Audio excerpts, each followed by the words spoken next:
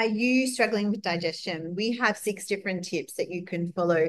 Digestive problems comes in lots of sizes. So there can be the main one that people talk about is a lot of bloating and constipation. That type of digestion issue is an impact of vata. So it means there's an imbalance, there's too much air and ether in your system. So it might be the food that you're eating, like too much cold food, too much salads. You might be running around eating on the run. You might have issues with anxiety. Lots of different things can cause that digestive problem. Traveling can cause it a lot. So because you're in the air and the air gets trapped in the system and everything gets impacted. And so therefore the vata gets stuck, what we call in the colon. So then that could cause the problem. So that's like one digestive issue. Another digestive issue is this reflux, indigestion, like this feeling of pain or maybe heat in the body. Sometimes you can feel the reflux come into your mouth, like you're sort of vomiting some sort of sour sort of taste. That is due to too much heat in your body. So it's a pitta aggravation, and pitta imbalances that are from having maybe too much hot and spicy foods, too much sour foods. Maybe there's a lot of pressure going on where you're, pressuring things down with stress, or maybe you're under too much pressure or under too much deadline. So it's causing all of this inflammation in your body. So one of the biggest things to do with that is to take out the foods that are hot, spicy, fermented, sour, like, tomatoes, anything that is like, yogurts and cheeses and all those types of things.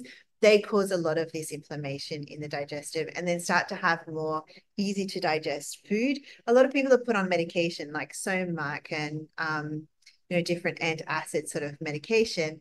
But the fact is, what that does is stops you from absorbing, especially your B vitamins and minerals and nutrients. So if you've been on it for a long period of time, and some people come to me and they've been on it for like 10 years, well, this is having a huge impact on your nutrition and getting those elements that you need as well. The third digestive problem is like this nausea, this feeling like I don't want to eat, this feeling like, no hunger, no appetite. That is more from more earth and water elements. So you might be having too much food, which is too heavy and sticky, meat, cheeses, dairy, refined foods, junk food, all these types of things cause this imbalance. And it's usually congested in all the tissues and the channels. So it's actually deep into the body. And then the stomach's job is to churn and digest the food. But when the stomach is not able to, and it's got too much mucus in it, then it wants to come up the other way, right? So this feeling. So one of the things you can do with that is sipping on ginger water. And when you're having the ginger tea, don't eat until you're hungry, and just keep on doing that. And then if you do get hungry, just have like a light soup. So this will actually start to reset like the digestive issues. So we talk about, and you can read a little bit more, like eating right for your body type. But I'd go a little bit further, eating right for your body's imbalance for your body type. So it's a lot more deeper process. Calming your mind. Many of us are like constantly on the go, go, go, go, eating on the run, eating in the car, eating on the phone, eating, watching computers and all those types of things. Like stop and just focus on your food and let that food digest properly, and just be really mindful of that.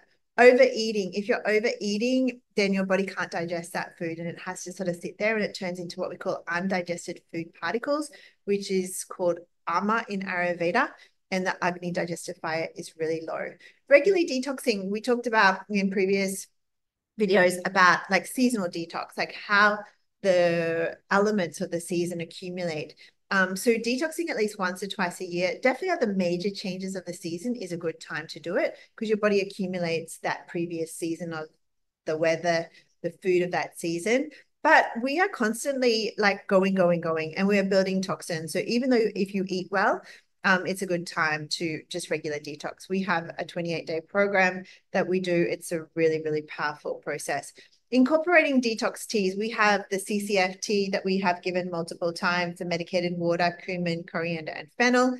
That really helps to your digestion, because cumin is like a steroid for your gut, coriander is really good for the liver, and fennel is really good for all of that small intestine absorption.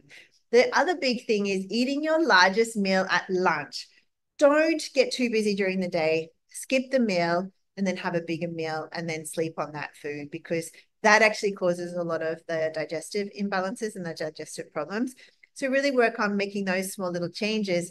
and see what just doing that helps your digestion. But remember, it is an imbalance and you don't necessarily need to take medication to fix this.